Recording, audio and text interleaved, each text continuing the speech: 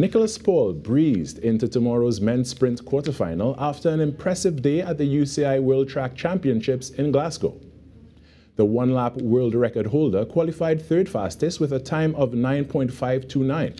The only two faster riders were second place Mateusz Rudyk of Poland, who returned a time of 9.527, and Dutchman Harrie Lavreysen, who qualified first in 9.374.